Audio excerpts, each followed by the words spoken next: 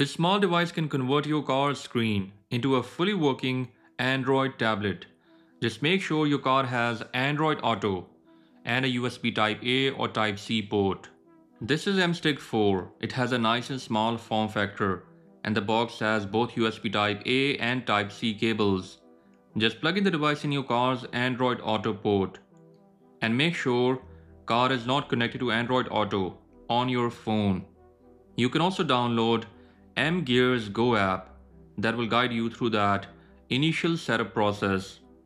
Once you are connected, it shows its home screen just like an Android tablet. You can tap here to check out all your apps.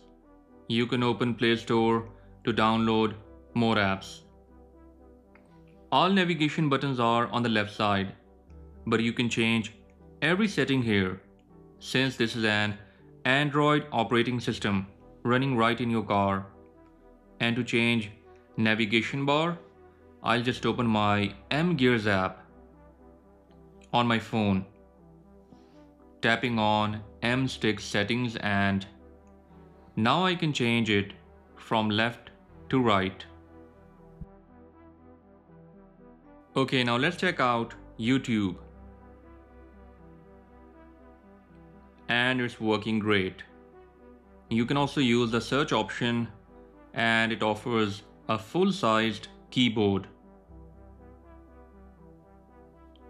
Then we have Netflix app that also works great here, but once again only use video option when you are not driving. With mGears app, you can also mirror the screen of your phone, but for that, make sure your device and phone both are connected to the same Wi-Fi network.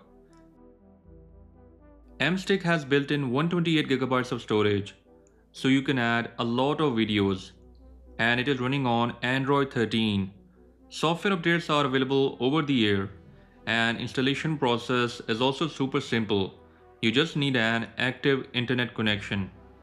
There is also an option to add a SIM card to MStick, which is great. That way you don't need Wi-Fi hotspot from your phone. You can control a few options from here, like split screen mode, sound studio, and a lot more. I also tried to play a game, and performance here was pretty decent. For some reason my car's audio quality was way better when using MStick as compared to when I was not using it. Maybe the sound profile used here with MStick is really good. So do check out this MStick if you want to make your car's screen into a fully working Android tablet. Its link will be down in description, and with that said, I'll catch you guys in the next one. Until then, bye bye.